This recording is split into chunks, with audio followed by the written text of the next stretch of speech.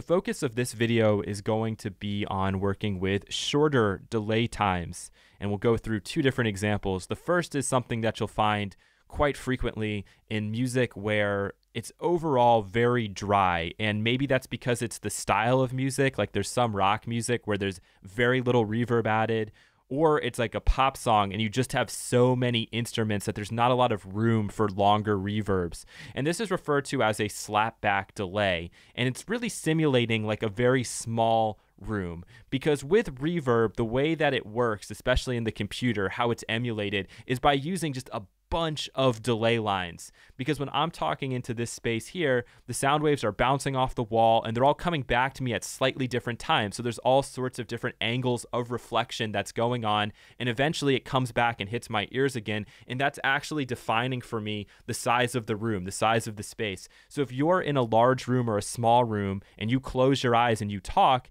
you can still figure out the size of the room based on the reflections alone. And so the slapback is a way of kind of simulating a small room without actually having to add any additional reverb. And you'll find this commonly on guitar tracks, on instrument tracks. Sometimes they'll be put on vocals, on entire drum parts if you want to get like a drum room. Very common. And in this example, I'm just going to put it on a clap sound. So this is for you to experiment with.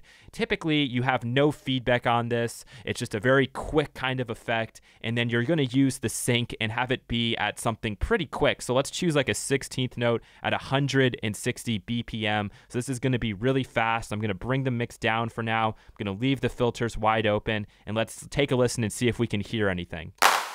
Okay, so there it is. So there's that slapback coming in. And a lot of times you might then high cut this a little bit. And so if we were just playing this, you know, in an actual drum beat, it would have more of an effect, but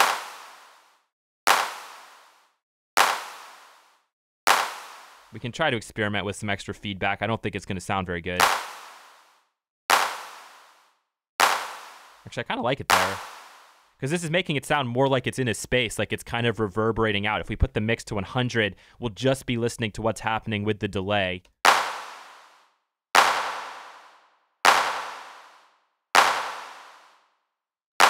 And then we'll start to bring back in the dry.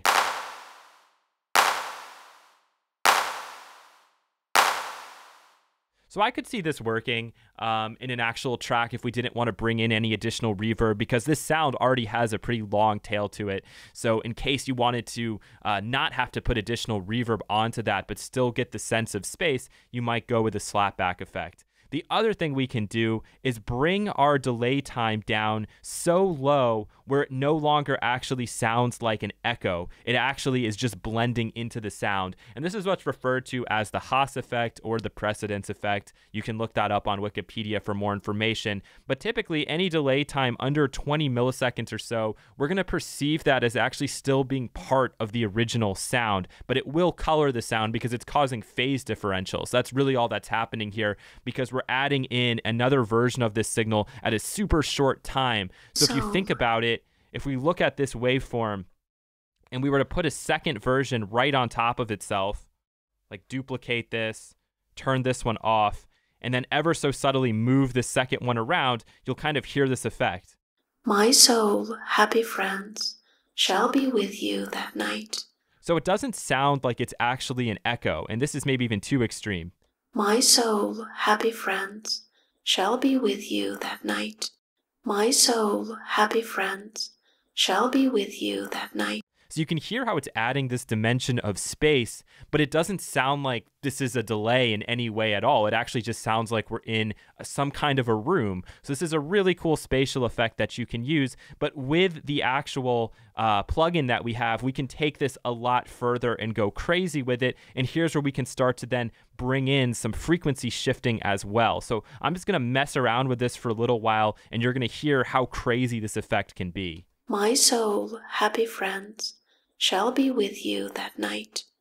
My soul, happy friends, shall be with you that night. My soul, happy friends, shall be with you that night. My soul, happy friends, shall be with you that night. And now here's where I'm going to start to add in this shift. So what this is doing is for each feedback iteration, it's going to be moving this sound either down in hertz or up in hertz by whatever I define here. So we can take it and go crazy with it, or we can be subtle. But if we increase the feedback, even subtle changes are going to make a big difference.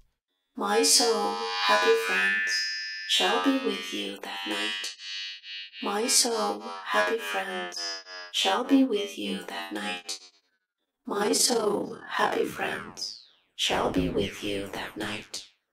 My soul, happy friends, shall be with you that night. And here's where you'll use this output mode, because with this change in shift here, it's also actually making this into more of like a stereo effect. So, my soul, happy friends, shall be with you that night.